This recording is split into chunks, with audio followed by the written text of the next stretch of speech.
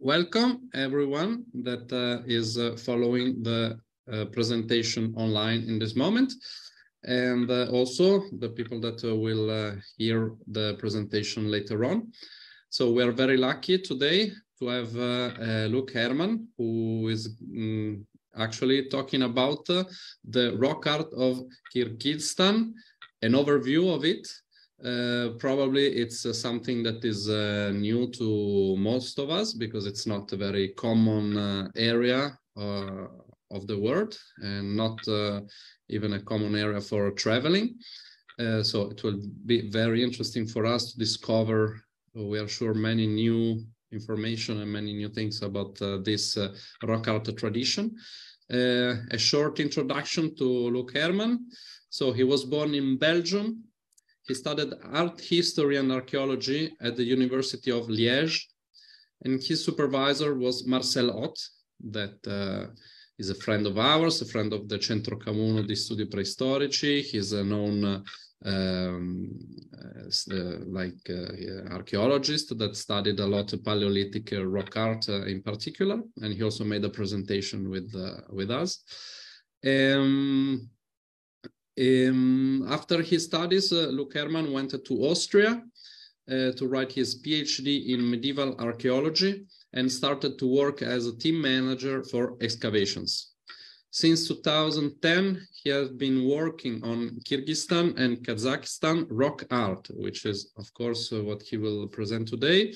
He wrote about 60 to 70 papers about the rock art of that area, some of which actually have been published in Expression, which is a review whose general editor is Emanuele Nati, that is, of course, the founder of the Centro Camuno di Studi Preistorici in 1964. So welcome, Luc Hermann. Thank you, Matteo, and thank you to the Centro Camuno di Studi Preistorici for inviting me. So today I'm going to present. Before you start, I would just like to remember to the people that are following that they are welcome to write on Facebook if there are some comments or some questions.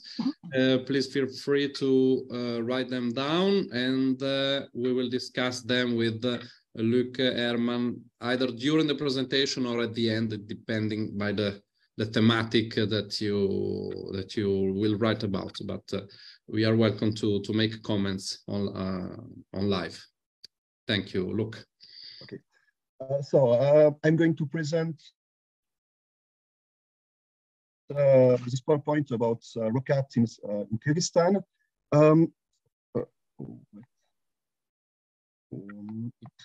Why doesn't? Okay. So Central Asia is located here in this area, and Kyrgyzstan, it is this country with so it is south of Kazakhstan, it is west of China, and also China is also south, and southeast you have Tajikistan, and west of Kyrgyzstan you have Uzbekistan. And the main town of Kyrgyzstan is Bishkek here. As you can see, Kyrgyzstan is a mountainous country with a superficie of almost 200,000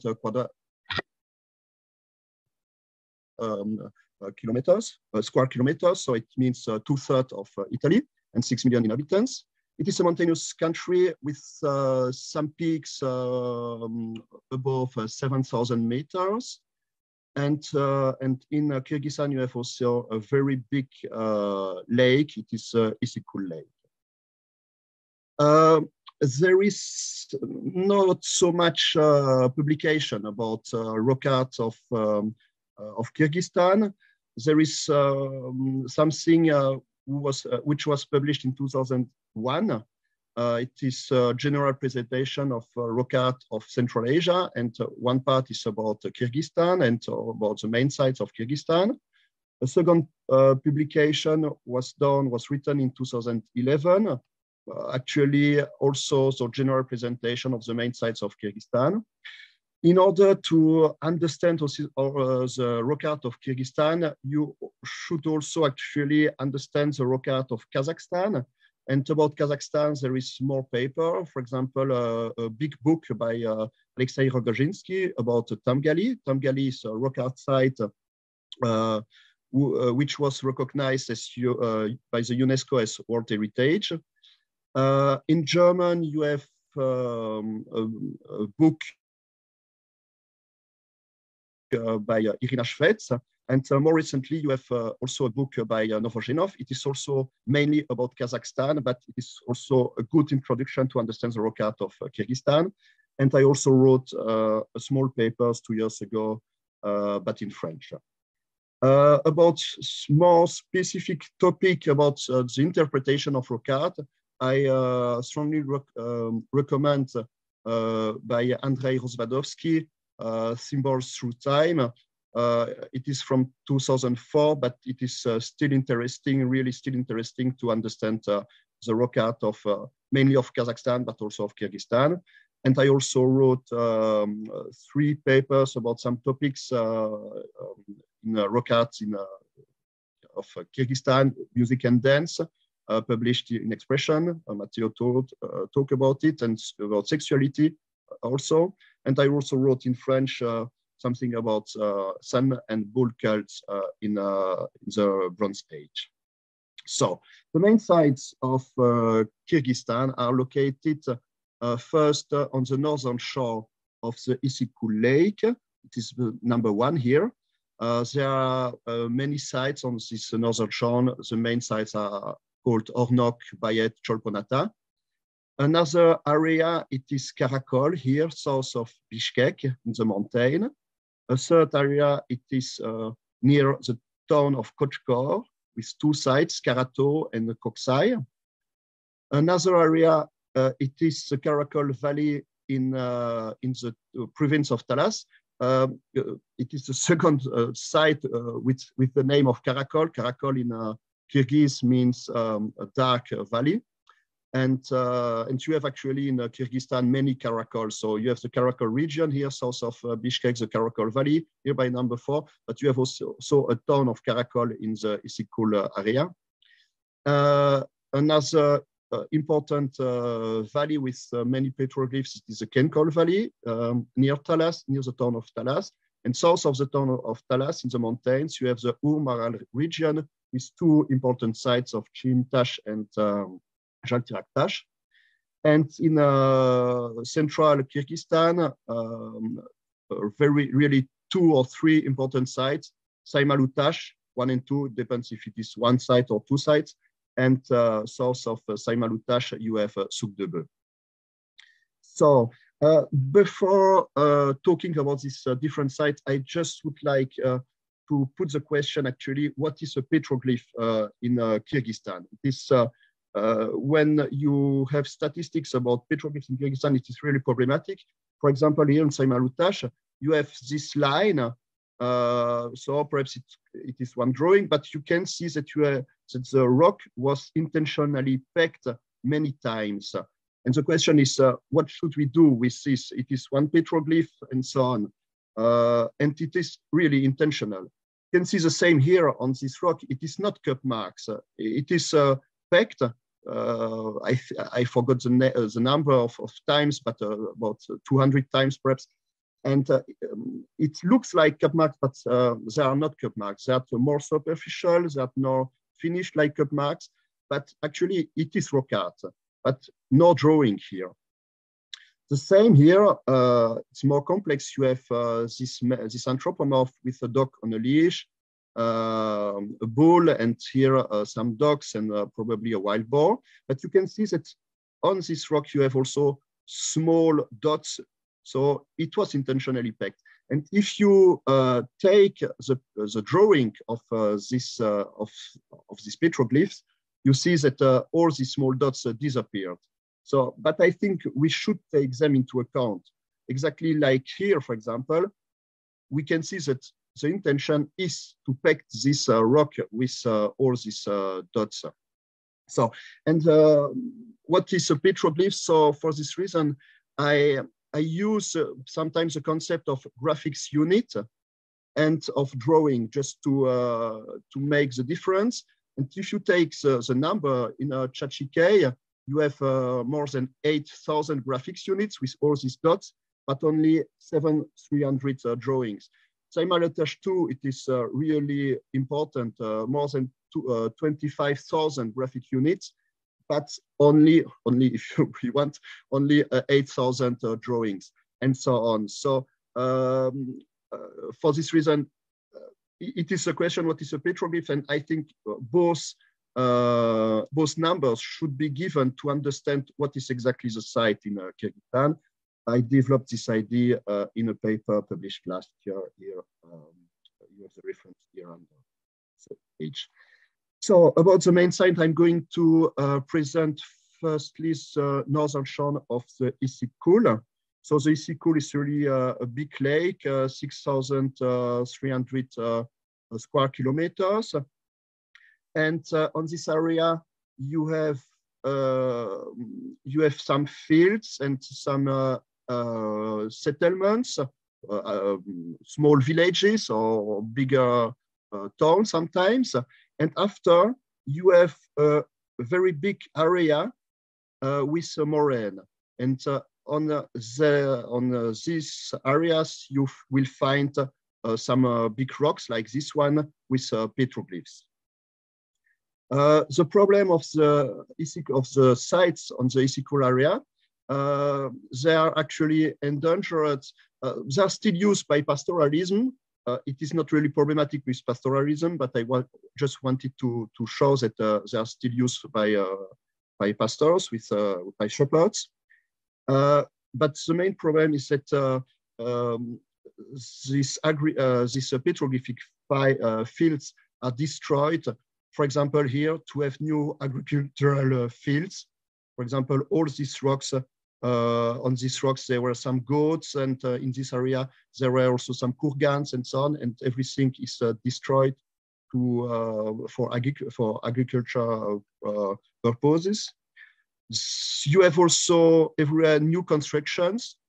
There are some depictions of camels here on these rocks, and but also, for example, here in Karaoy, they built a storm water basin. And for example, on this big rock, you can see that there is a goat, a depiction of a goat from the Turkic period. And so on the northern shore of a.s.l, many of the sites are actually in danger. The second area I'm going to present is here. It is Karato. Karato is actually a mountainous region with rock art between 2,200 and 2,500 meters above sea level. And on the slopes of these hills and on the summit, you have some rock art on outcrops. For example, sometimes really small. You can see here this battle scene with this archer shooting on a man, and it's only a couple of centimeters or about 7 centimeters. Some compositions are much bigger. For example, here, this composition with some goats, but also here with people and with an erotic depiction. The next area, it is the Kenkol Valley here, number 5. Kenkol Valley, it is the same. You have a valley with a stream, and this valley is still used for agricultural purposes. And on the slopes of these hills, you have outcrops with rock art. These hills are between 1,600 and 1,800 meters. So you have the climate of this area. It is the steppe. It is Central Asia. In Central Asia, it is a mountainous region, but it is really warm in summer, and you see almost no trees, only small vegetation. It's raining. For this reason, you have little bits of vegetations, but it is a steppe. and so small outcrops with rock art. Another example here of a hunting scene, and you see that the arrow is going through the goat. Another example here, I don't know exactly here, it is an anthropomorph, perhaps with arrows inside it, I don't know exactly. It is from the Bronze Age. The next site, it is here, number 6, it is Jalteraktash. Jalteraktash is high in the mountains by 2,500, 2,600 meters. And you have here these rocks with a dark patina, and on these rocks you find many petroglyphs, mostly from the Iron Age and the Old Turkic period. Here, for example, it is here this deer. It is more probably from the Iron Age. I'm not so sure about it, but more probably about from the Iron Age. But this warrior is from the Old Turkic period. A very important site is number 7. It is Saymalutash. Saymalutash is accessible only a couple of weeks in the year, because the rest of the time it is under snow, and you have to go through a glacier to reach the site. It is between 3,100 and 3,400 meters. The rock art site is just here at the summit. And you have a second site by Saymalutash. You have to cross here a pass, and on the other side, you have a second site. So it is the main site, Saymalutash 1, with a small lake. And here by the glacier, you have moraines. Here you can see the main moraines with many petroglyphs, but actually you have petroglyphs in all this area. Even if you don't see the moraines, there are petroglyphs everywhere here. So it is a lake with the main moraine, but you have also petroglyphs here. And we don't know exactly how many engraved rocks are present in Saymalutash 1. Probably, I documented, but I'm not finished. I documented more than 3,000 rock engraved rocks. And on each rock, you have 10, 20, or 20 petroglyphs. So it is really a huge collection of petroglyphs here in Saymalutash 1. For example, here, hunting scene from the Bronze Age. Here's a hunter with a bow and the arrow going to the mountain goat. Another example here also with a hunter, and here some goats.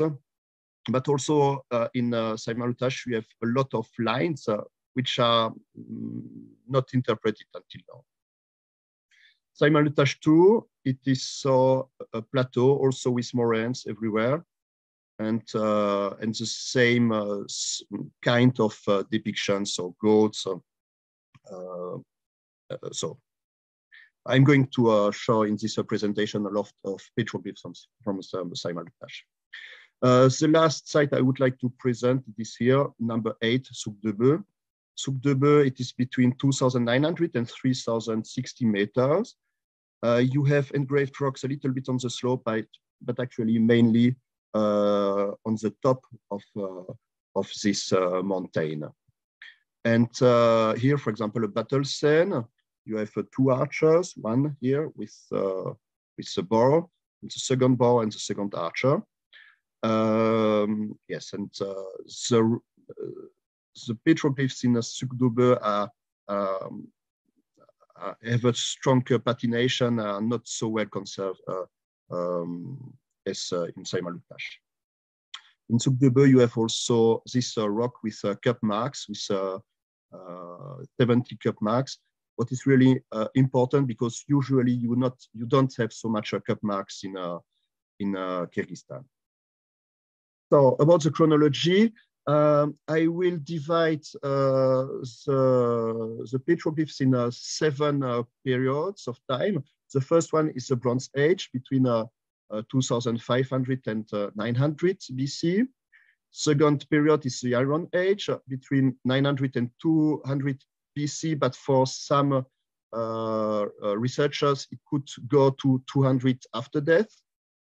The third period is the so-called Old Turkic period. So Turkic tribes came from Mongolia through Siberia, Kazakhstan, Kyrgyzstan, and after they went to Uzbekistan and north of Iran and Turkey.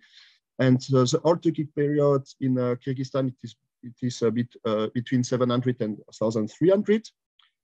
After that, you have the so-called Oirat Dzungar times. It is also a population from Mongolia, but a Buddhist population. They stayed only 100 years in Kyrgyzstan between 1600 and circa 1750. The so-called ethnographic Kyrgyz period, it is just to make a differentiation because Kyrgyz people are actually Turkic population, but you have the Old Turkic period and the medieval and more recent ethnographic Kyrgyz period between 1700 and the Sovietization of Kyrgyzstan. So it is the next period in the 20th century, the Soviet times, and the shepherds in the mountains are still doing some engravings since the independence of Kyrgyzstan. For the datation is interpreted by stylistic comparisons, similarities with objects, depictions in tombs. Mainly in Kazakhstan, you have depictions in tombs from the Bronze Age. So you can the tomb was done with rocks, and on these rocks you have petroglyphs. Actually, what is really interesting for us for the datation of the petroglyph. Sometimes small sculptures, depiction on ceramics. After that, you can associate it the petroglyphs on panels and to interpret them. You have also a superposition of petroglyphs, so it is a relative datation, but it can give an idea if it is from the Bronze Age or the Iron Age. You have also a kind of stylistic evolution, but it is more problematic. And also problematic is the presence of graves or settlements at the same sites, at these sites. It is problematic because actually, more or less, you have all period from the Bronze Age to the Soviet times at each site. For the chronology was mainly done by Kazakh and Russian researchers, by Pakov, Mariachev, by Senov, and so on. You have the list here. Mostly these books are in Russian, but sometimes also with English translation inside of the book.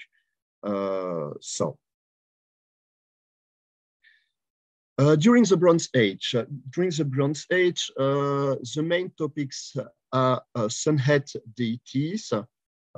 If it is really deities, it is a question, but I agree with this term of sunhead deities. You have also many anthropomorphs, other shamans, worshippers. It is a question. You have hunters, you have erotic scenes and battle scenes. You have many symbols, lines, solar symbols, labyrinths.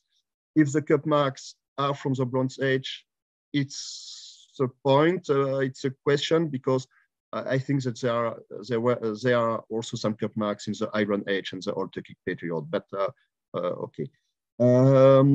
Also from the Bronze Age, you have chariots and wheels. You have some weapons. It's not so much, but we have isolated weapons on a axe on the rock.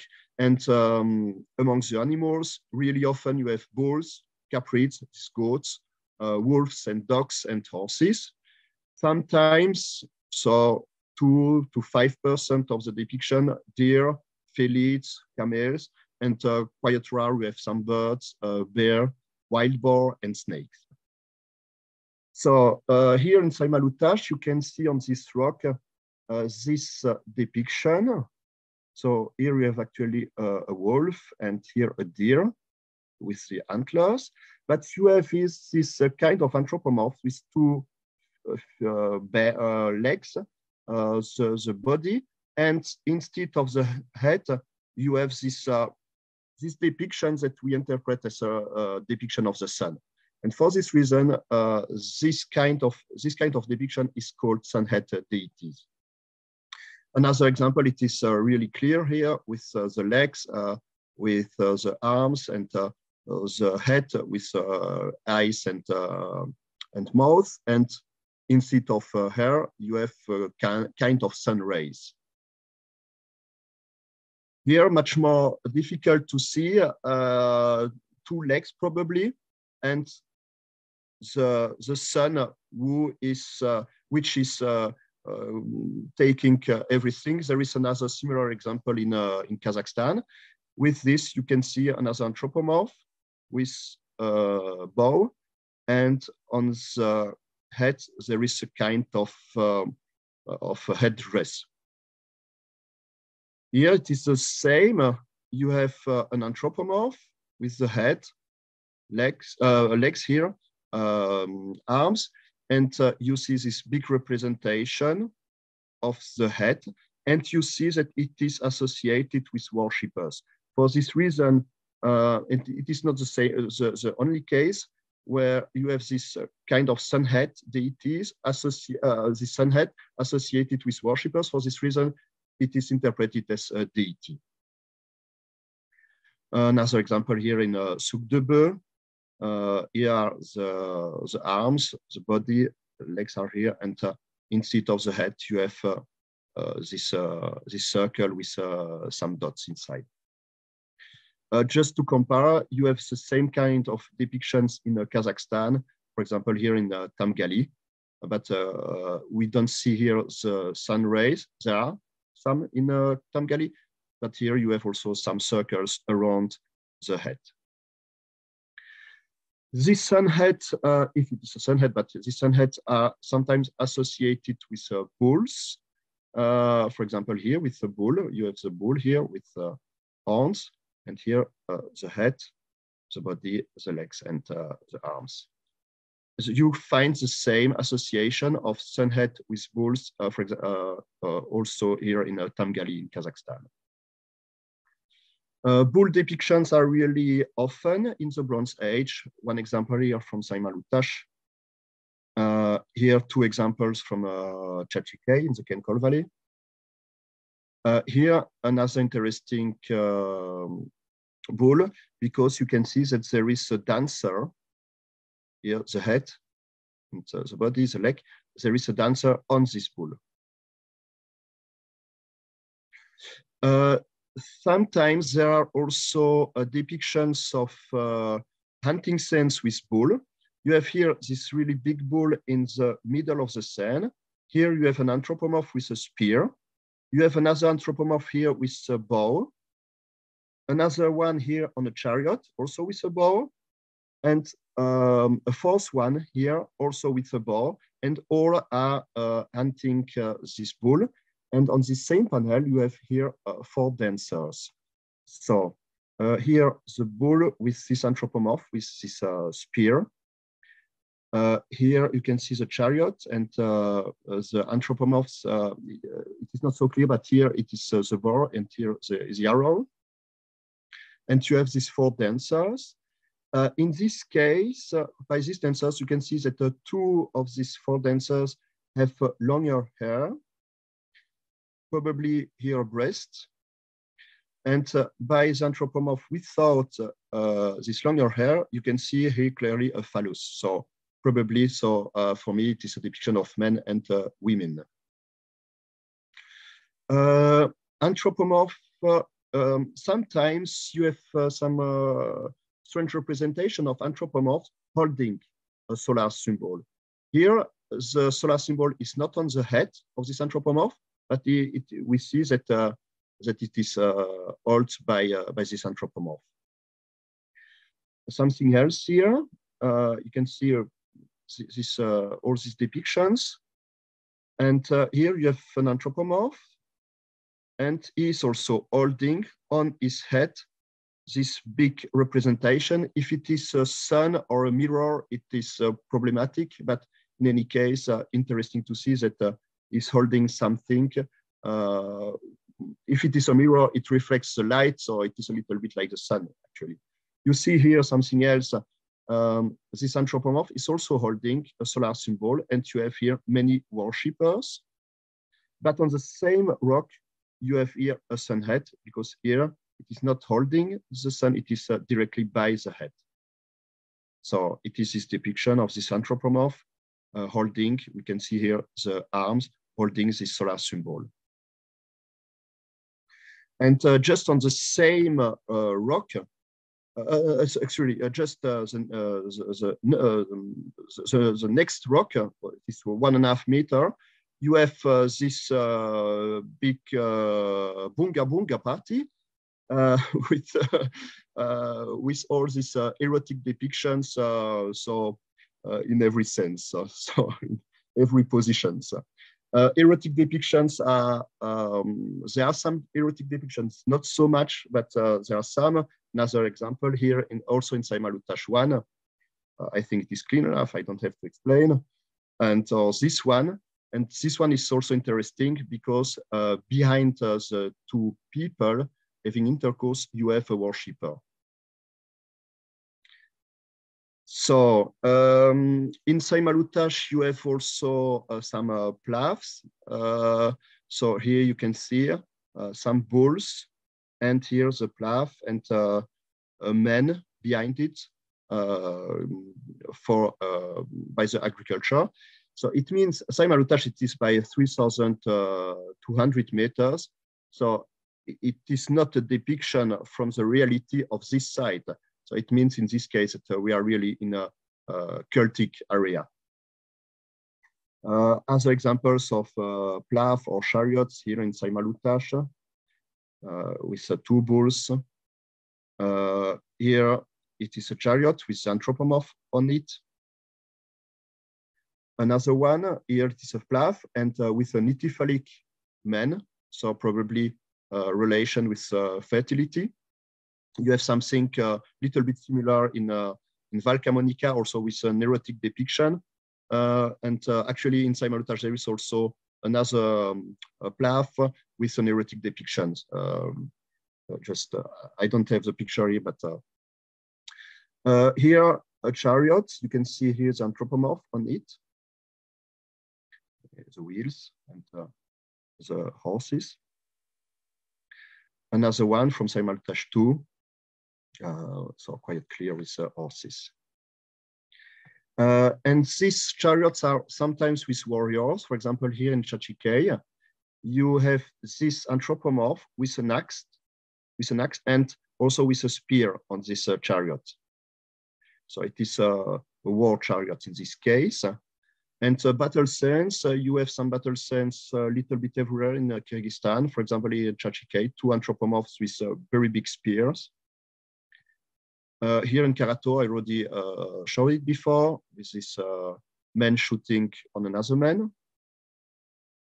Or here in Saima-Lutash. So the next topic, it is all these solar symbols, wheels, and so on. I'm going to show some examples here from Saima-Lutash, mainly from Saima-Lutash. Here from Saima-Lutash 2. It is difficult to interpret them, but to say just it is a solar symbol probably, but what is this line coming inside it? You have also here perhaps, I don't know, a plan of the ground of a house or something like this. I don't know. I just don't know. I just document this kind of petroglyphs, and perhaps when I have enough of them, I try to interpret them, but it's really difficult to give an interpretation. This kind of fences. Here, another fence, and you can see also a kind of enclosure with a bull, and here it is called glasses. This line with two rings at the extremity. You have also a lot of lines, river, mountains. I really don't know. I think you should have a different interpretation. Sometimes it could be mountain, sometimes it could be river, but it's not so clear. Other geometric symbols. What is it? I don't know. This kind of labyrinth. Here another kind of labyrinth. You have also some kinds of similar labyrinths in Kazakhstan, actually. Hunting scenes are really frequent. Here, for example, in Chachika, I already showed it, but it is really nice with this arrow through the goat. Here, you can see a man with this bow, and is an animal face.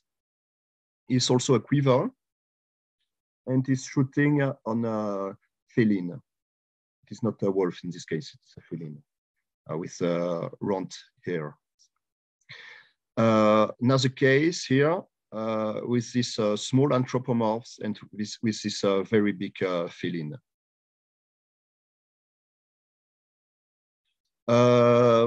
You have many depictions of goats and also of canids. Here, for example, probably a wolf predating or going to predate a mountain goat. Here, another goat, also from the Bronze Age. Here, the predator is behind a deer. Here, just predator. What is it for a predator? It is impossible to say. It is nothing realistic. It is not realistic, but clearly it is a predator. In Saima-Lutash, you have also some depictions of anthropomorphs with a dog on a leash. For example, here behind this deer. So. I don't know if somebody has a question about the Bronze Age, and if not, I'm going to talk about the Iron Age. In the Iron Age, you have mainly animals which were depicted, and among the animals, mainly caprids and dogs and wolves. You have also sometimes deer, horses, camels, felines, and very rare wild boar and birds. In the Iron Age, we have many hunting scenes and pastoralism. In contrary, there is no more sunhead deities. With few exceptions, you have no more bulls, you have no more erotic scenes, but there are still intercourses between two animals. You have no more war scenes, no more weapons, no more chariots and plows.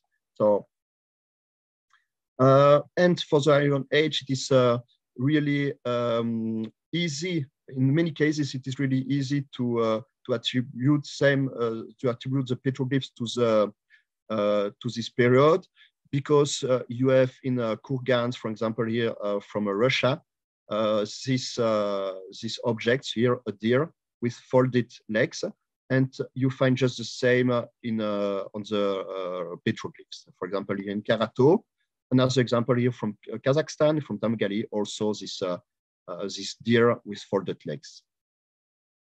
Another kind in Pazyryk in Russia, you have also some animals with curves inside the body, and you have just the same in Kyrgyzstan. For example, on this big rock in Cholponata, on the northern shore of Issyk-Kul, you have also this goat depiction with this volutes and curves inside the body. Another example here of Cholponata, you can see them. Here from Saima-Lutash 2 as well. It is not really volutes here, but you have this same kind of thing. In Kazakhstan, they found from the 6th or 5th century BC, these eagles. You can see here the head of the eagle with the beak inside the body, and you find just the same kind of rock art. For example, here at Saima-Lutash 2, here the eye and the beak inside the body. As a rock art depiction from the Iron Age, for example, this strange horse but with horns. Here it is a horse, it is no doubt about it. And the main sites with the so-called Saka Siberian style is actually in Jaltiraktash in the Talas Valley, with many depictions of bulls. I said that bulls disappeared from by the Iron Age, but in Jaltiraktash, by the Saakya-Siberian style, you still find some bulls. Another example here. And you have the body with these curves. Sometimes the curve is also inside the body and also by the horns. Another example here, it's really clear with these volutes inside of the body, and also to depict the leg. Here it is probably a bear. Here a goat and a deer, but a little bit later. Another goat here also with the same kind of volutes. Here an interesting depiction of deer. And inside the deer, you have two depictions of goats. And you see that these goats have folded legs as we saw before. A fantastic animal. What is it? I don't know. It's just a fantastic animal, but from the same period with the body with curves, really typical from this Saakya-Siberian style. Here a bear, sorry, another bear, and something else by the Iron Age. It is really big depictions of animals, mainly of deers, but on the northern shore of a.s.l. So, for example, this deer is more than 2 meters long and about 1.50 meters high. It is smaller, but it is still circa 1 meter. Also in a.s.l, another site, it is called Tamshi. Here, another site from the a.s.l northern shore, it is Ornok, but with felines, but also here 1.5 meter long. So after the Iron Age, I'm going to talk about the Old Turkic period between 700 and 1300. You have, like in the Iron Age, mainly caprids, which were depicted among the animals, but you have also sometimes camels, more camels than in the previous periods. Horses, canids, and deer. Rare are felids and birds. Among the anthropomorphs, you have warriors, many warriors in battle scenes. You have hunters and riders, and some riders are with a flag. Something typical for the Old Turkic period, it is a clanic sign. So each clan or each tribe had a sign which was engraved on the rock to say, it is my property. These signs are called tamga. It is really good for us as archaeologists, because when we find this tamga, we can put them in relation with some petroglyphs and attribute these petroglyphs to the Old Turkic period. Something else in the Old Turkic period, it is some inscriptions, the first inscriptions, so runic inscriptions. In Kyrgyzstan, 48 were documented until now, mainly in the region of Talas and in the region of Kochkor. About the technique or something particular for the Old Turkic period, you have some palimpsests. It means that you have the older petroglyphs were renewed, and also new petroglyphs were included on older scenes. And about the technique, you have also the so-called graffiti technique. So these thin superficial lines to sometimes, not always, but thin superficial lines to depict animals or anthropomorphs. So here on the a.s.l, also some deer, very big deer. Here, a very big camel, so 1.5 meter high. And camels, you have much more camels, for example, riders on camels with a dog. And sometimes these camels are in a kind of a caravan. We should not forget that the a.s.l area was on the Silk Road. Here, for example, another example of this caravan of so this all these camels near each other on the ethical, but it is in this case a site from the southern shore, not from the northern shore.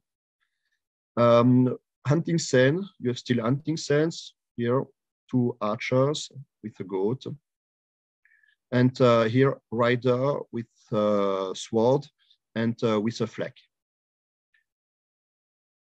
from Saimal Tashtu. This kind of riders are quite rare in Kyrgyzstan. There are much more such examples in Kazakhstan. Here, this graffiti technique, you see some small lines to depict here an anthropomorph with a bow and an arrow, and another anthropomorph, a rider on a horse. Here, very small bulls. Each bull is circa 4 centimeters long. And here another example, this during the Old Turkic period, these petroglyphs, these graffiti petroglyphs are sometimes really small.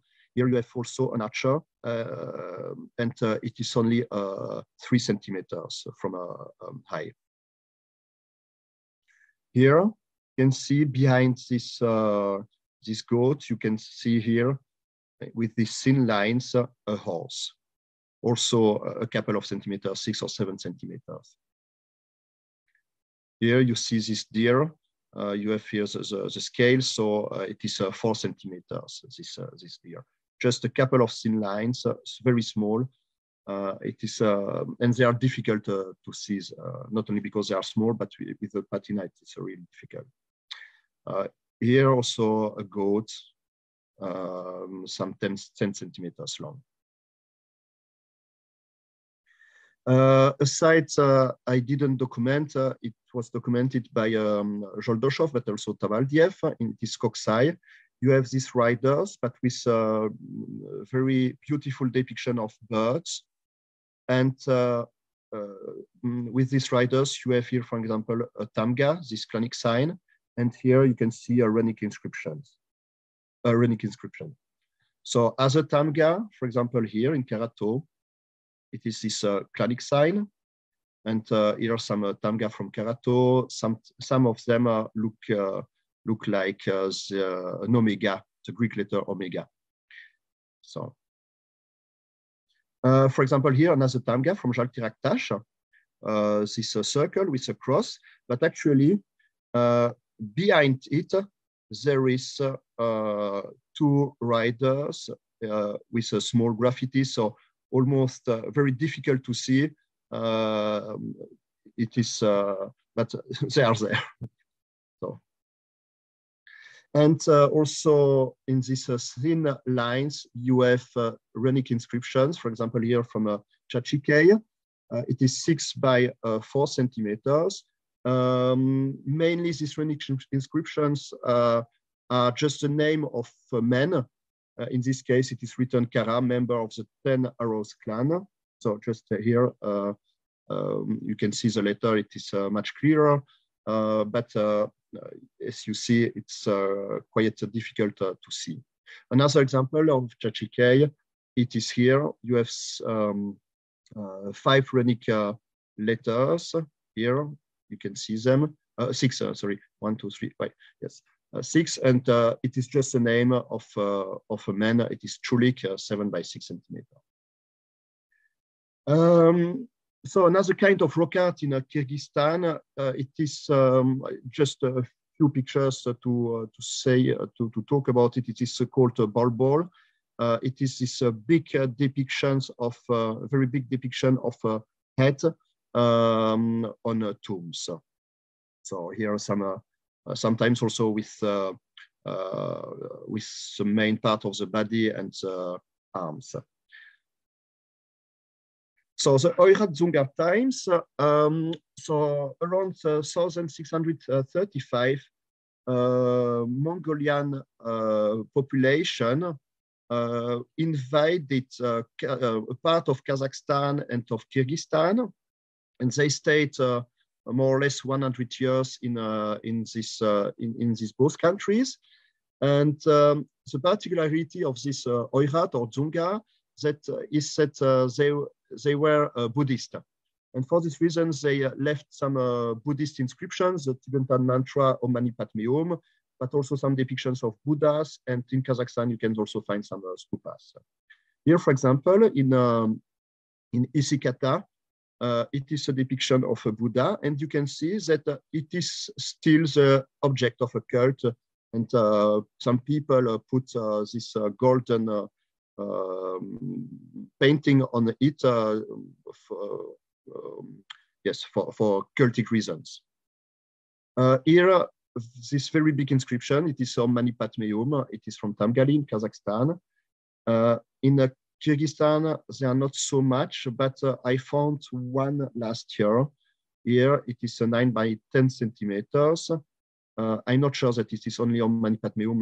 There are too much letters here. I'm still looking for a translator for it. So the next period is the so-called Kyrgyz ethnographic period between 1700 and the beginning of the Sovietization of the country.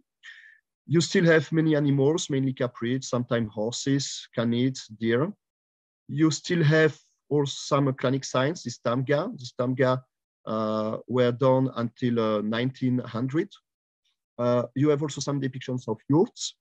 The yurt is a kind of a big tent by the nomadic population of Kyrgyzstan and of Central Asia. You have anthropomorphs, riders, hunters, and you have also in the 19th century, until circa 1930, you have also Arabic inscriptions. Here, for example, a rider, you still have this technique of graffiti, but you can see that stylistically it's completely different. You have this rider on a horse with a spear, probably. Another rider on a horse here is with a falcon for hunting purposes. Here, a depiction of a yurt. It is 4 by 5 centimeters, I think. A hunter here with a very big arrow. This kind of arrow is typical for the Kyrgyz ethnographic period, sometimes also by the Old Turkic period, and with a goat. And here a horse with some Arabic inscriptions, the name of the shepherd, and he said that he is the son of Kyrgyz by here is another name of a shepherd, also with a horse.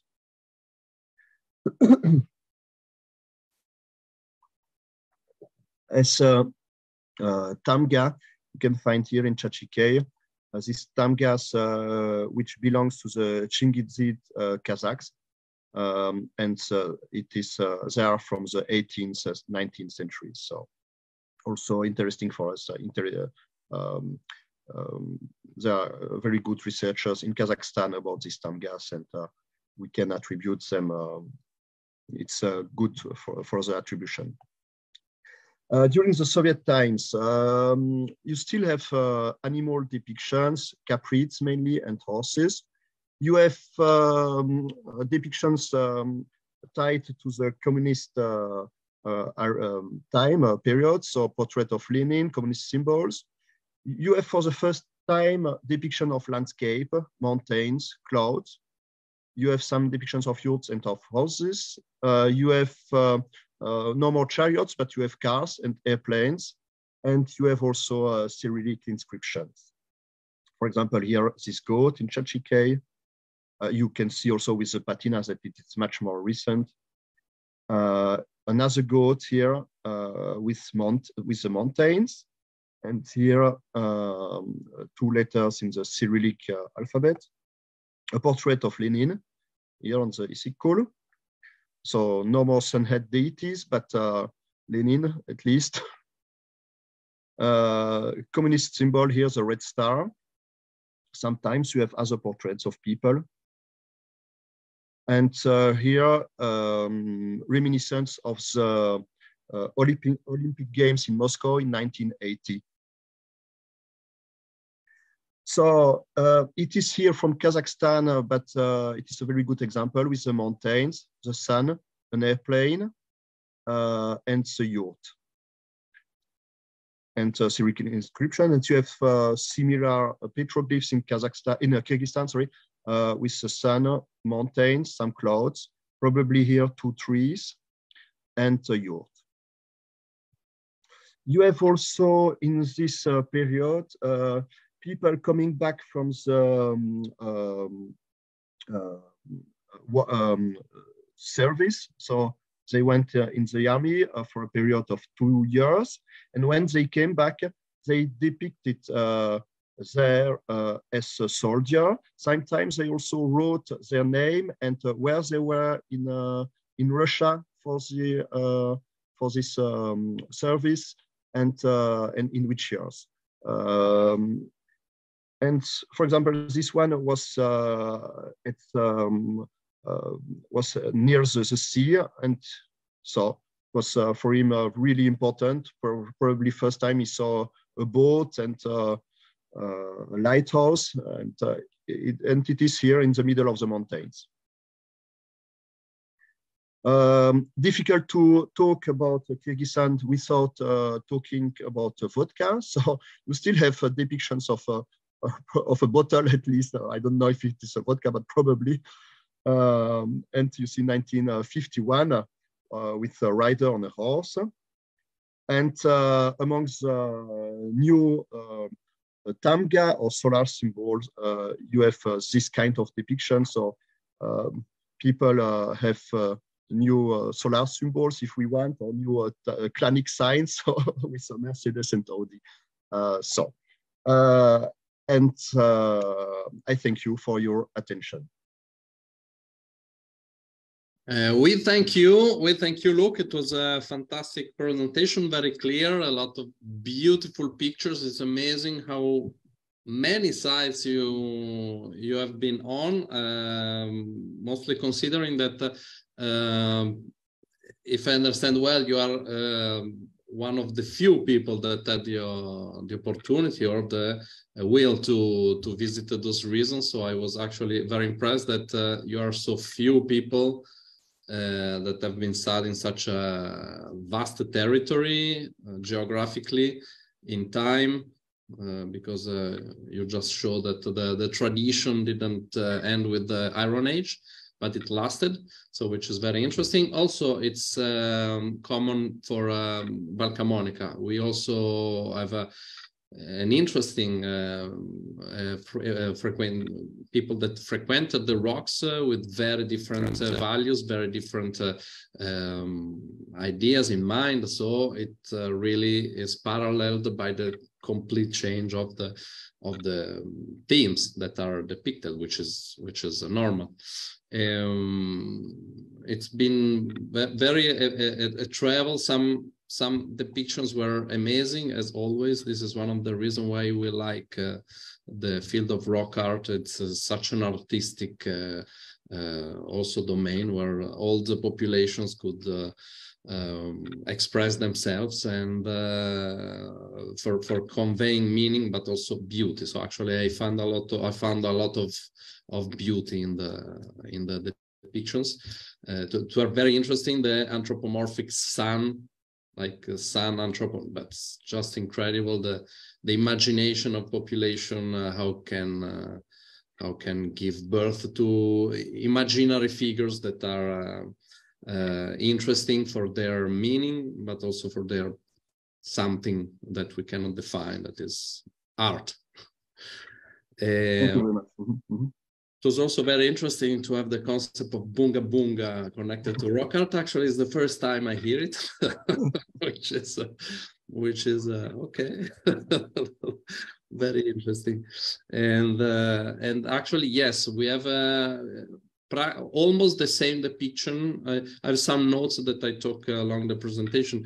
I have we have practically the same depiction, as you said, the epiphalic man following with how you call the machine for yes, for the ground. That's very incredible. Also, how the traditions, the symbology can either be inborn, either can travel in a long distance. That's very interesting. So about the sun, you know, also Anati, for what concerns the stele, notably in Val Camonica, he makes a very strong interpretation of figures that are represented on stele and a symbology of the sun.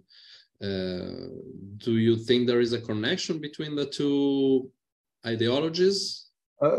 I don't know if there is a connection between the two ideologies, but I think mainly in the Bronze Age and perhaps also at the early Iron Age, you have just a community of ideology. You find this, you find the same topics of chariots and so on also in Sweden, and also some solar symbols in Morocco. And actually everywhere, I think that people were dependent on the sun. And for this reason, I think that it was normal that they should take the sun as a kind of God.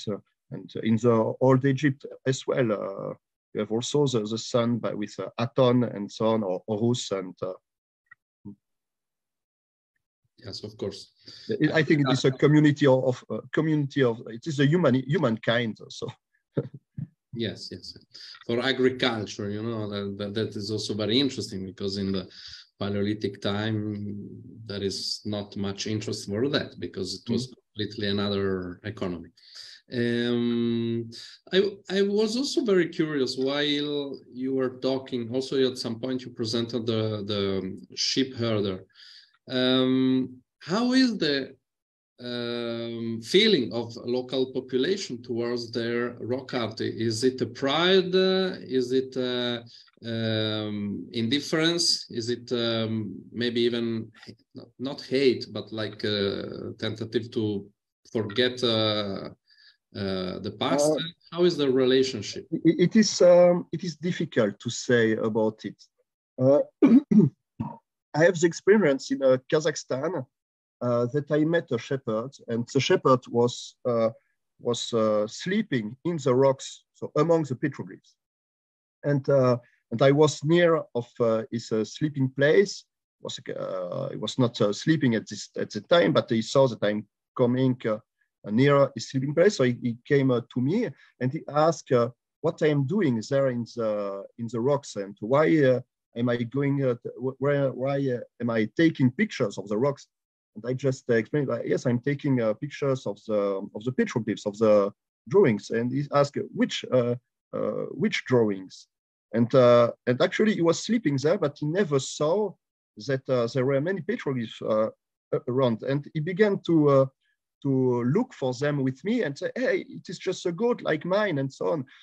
So it is very strange that they are not really aware of the petroglyphs. They just don't see them sometimes. In other cases, they see them, and we see that they try to reproduce them. So you have amongst the new petroglyphs on the same rock or on another rock, this kind of the same deer or the same goat. So when they know about it, they are proud about it because they know that it is their past. And there is also in Kyrgyzstan a kind of political willingness to use petroglyphs to build the identity, probably. When you come from the airport to Bishkek, at the entrance of Bishkek, you have a big monument, and on this monument, you have many depictions of petroglyphs.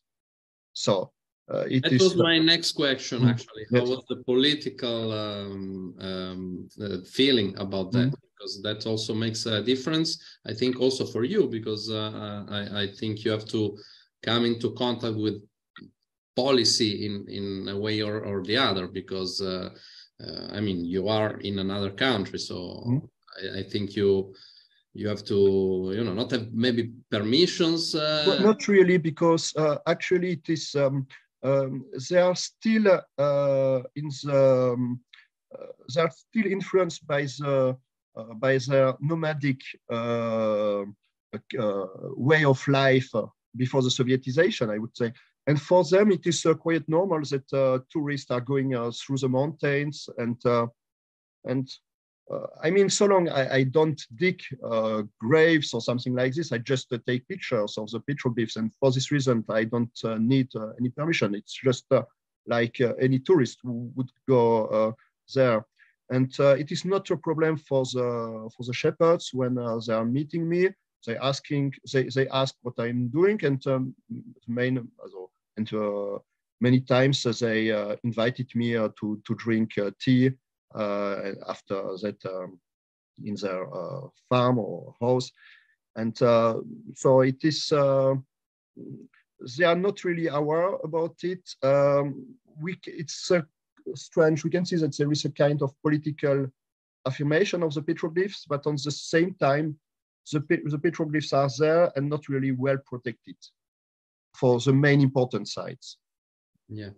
So you were mentioning when you meet the local people while you are in the field, and before we started the presentation, Luc was saying that when he goes there for documenting the petroglyphs, he goes in solo expeditions, very brave. He sleeps in tents, and it's also a travel.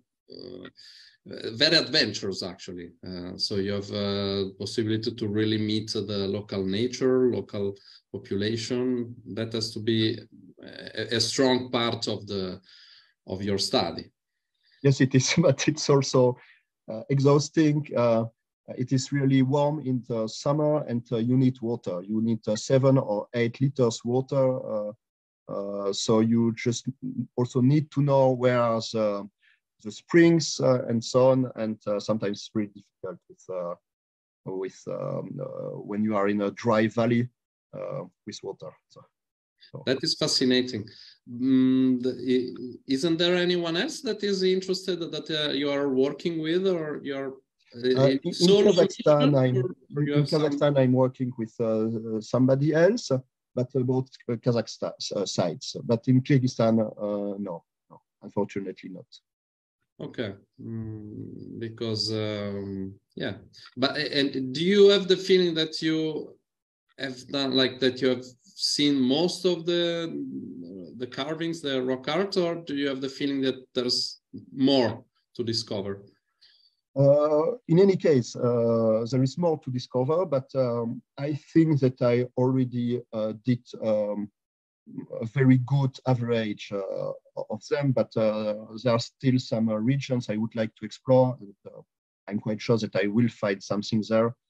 But on the main sites I presented in the beginning, I mainly documented them already, but there are still something to do there. So the area is really big. It is, you see, it is 2/3 of Italy. And it is in mountains, it is on hills, you have slopes and small valleys everywhere. So, and I work with my GPS, but sometimes after that I can see that I forgot to document a part of the valley or something like that. Yeah, I see. Fantastic. So the Centro Camuno, as I already told, Luc Hermann is also making some connections with the area, some political connection with the area. So we will be happy to discover the region ourselves. So we hope with your help somehow. We still have to organize that part. So there are no particular questions. I think that I think we can close here, unless you have something that you want to add. No, I just would like to thank you once more for this opportunity. and I hope we will work together there. I'm sure we will. So thanks to everyone that has followed us and that will follow us on the recording. So a great thank you to Luc Hermann that did this wonderful presentation. So now we know something more about an area that it's not very commonly presented. So thank you for that, and see you next time. Okay, thank you. Goodbye.